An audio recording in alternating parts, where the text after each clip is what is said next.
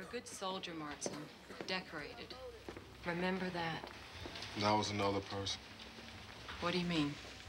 Can barely lift a cigarette. The weight's killing me. We can all reach a point where it gets to be too much. Sure got to be too much for Tall and Hinton. Couldn't do a thing to help them. Weren't you pinned down? Shouldn't have been. Stupid. I know how difficult it must be to watch your friends die. You don't know. Makes you feel like you don't belong nowhere no more. Where do you want to belong? I'm sorry, ma'am. Could you leave me alone for a while? Of course, Martin. I'm here if you need to talk.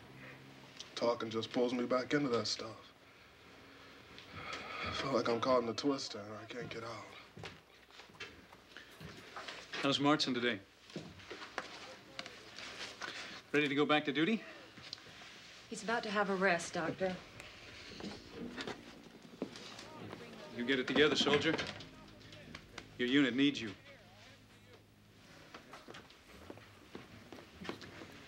He's having a really tough go. Don't give him too much time to think about it. Getting him back to his unit's the best cure. Statistics prove that. He's not ready yet. He might never be.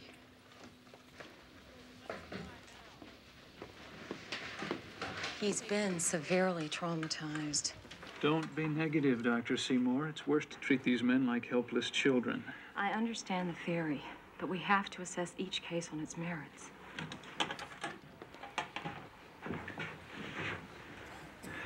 We spend too much time looking at things on an individual basis. Let's get with the program, Doctor.